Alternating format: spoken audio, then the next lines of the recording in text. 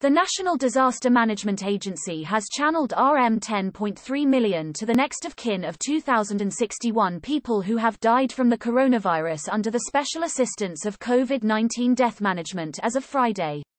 Nadma Director General Dr Aminuddin Hassim said 3,618 applications were received for the assistance, while 590 applications are still being processed and 967 applications are undergoing data matching.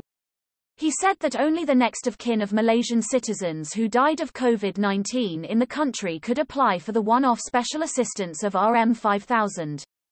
Only one beneficiary is eligible to receive the aid, he told Bernama today. For those facing difficulties in submitting the relevant documents, Aminuddin said the agency is ready to help facilitate the application process. The one-off payment will be made via electronic fund transfer to eligible applicants within 30 working days from the date of receipt of the complete set of documents.